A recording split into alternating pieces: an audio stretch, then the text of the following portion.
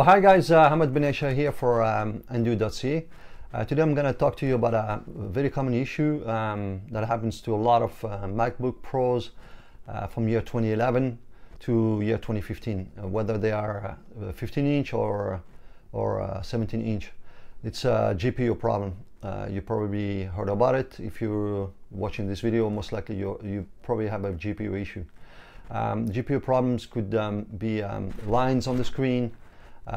Could be that the machine reboot, or it could be that you get stuck at the gray screen. The MacBook start to load, and then you get stuck at the gray screen, or it could be a blue screen.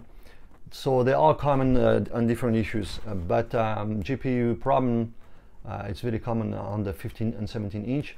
The GPU stands for graphic processing unit, so really it's a video card issue.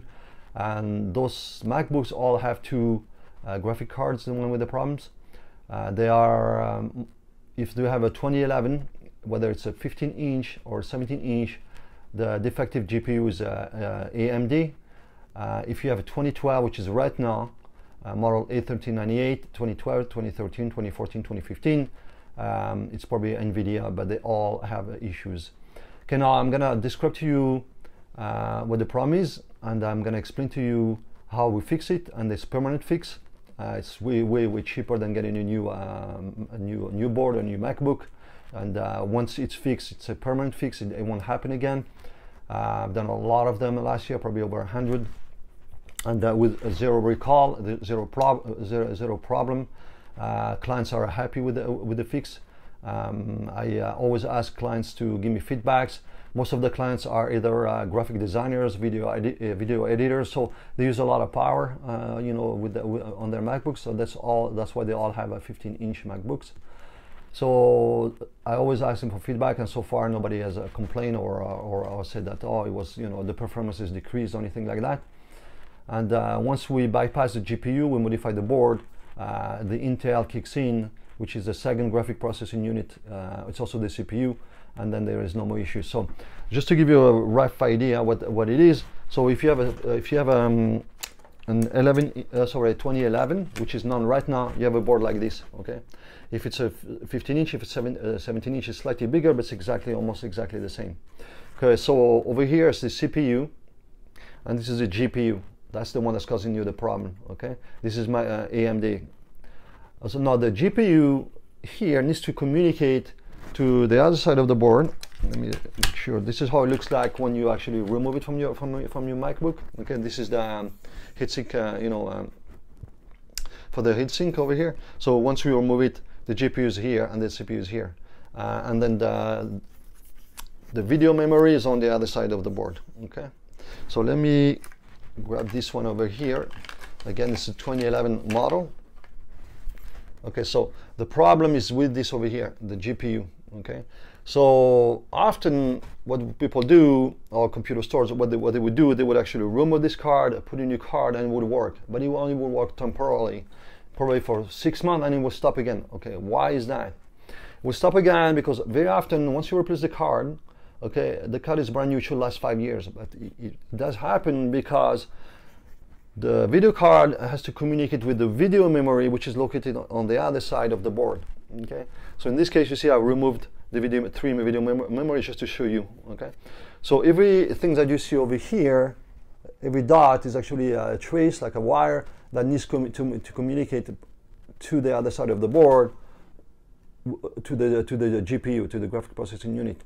Because sometimes the video memory would go bad, or sometimes one of the traces start to crack, and it cannot communicate through the PCP over here, and it cannot communicate properly to the GPU. Okay, so the things that happen when you replace the video card and it start working again is that very often, the problem was not actually with the video card, but it was with the traces that get reheated because the heat is so high, and then you start to melt and attach to each other again. But after a while, the crack happen again, and then you run to exact same problem again, which is you get lines on the screen, you get the MacBook doesn't fully load when the bar load the operating system, it doesn't go all the way, and then you get stuck on a gray screen, and that's the problem. Okay, Now, how do we fix it here? It's fairly simple. We modify the board a little bit to enable the second graphic processing unit here, which is the CPU, GPU, to work. Okay, this is Intel, and based on my experience, I've been doing that for fixing computers for over 21 years, and I've never ever replaced an Intel chip yet. Okay, very reliable. I used to be on the networking business, you know, building servers from scratch, building, you know, very powerful servers, and we try to push it to the limit, and the Intel chip never fails. So once this is enabled and it becomes a video card, most likely it will never fail again. Okay. So now how do we do that? Okay. So first of all, we just modify the BIOS. Okay. We take off the BIOS and we modify the EFI a little bit. Okay. We just reprogram it and said moving forward, don't go here. Okay.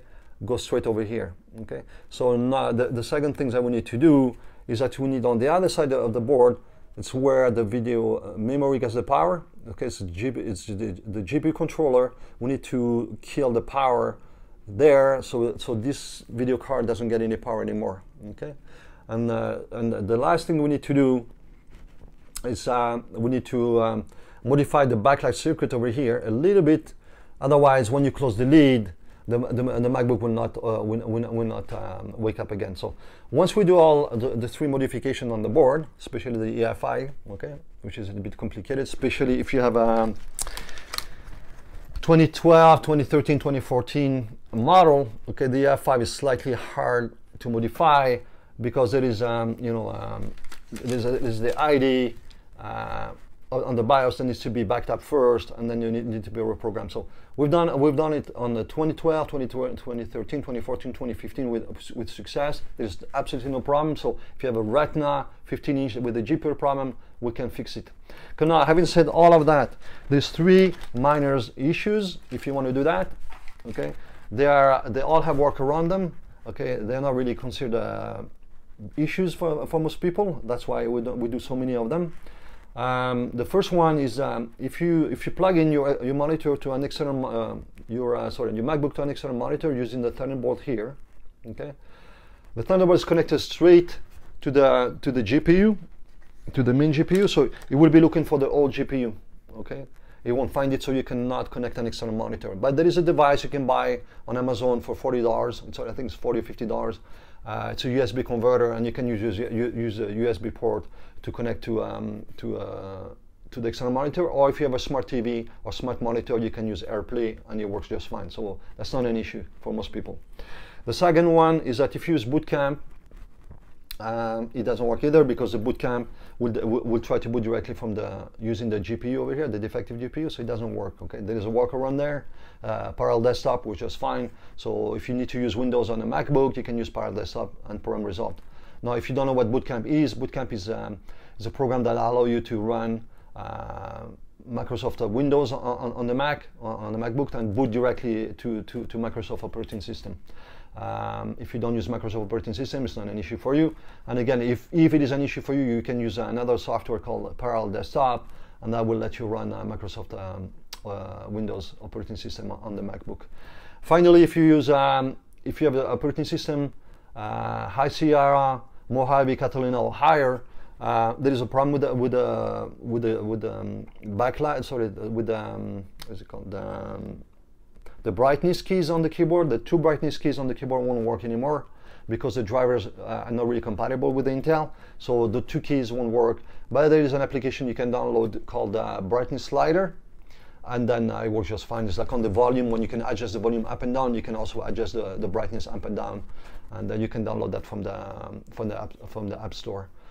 And we'll download it for you, we'll install it for you. So other than that, like I said, there is no other issues, and nobody complained, and everybody's happy with the repair, and it's obviously so much cheaper than getting a new one.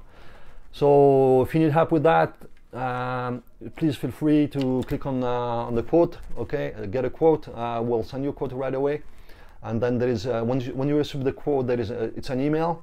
And there is an option there, and not an option, the link where it says click to proceed. So if you want to proceed with the repair, it's fairly simple. You click on proceed, and then that would direct you to get a free prepaid label. This repair, no matter where you are in Canada, qualify for a free shipping.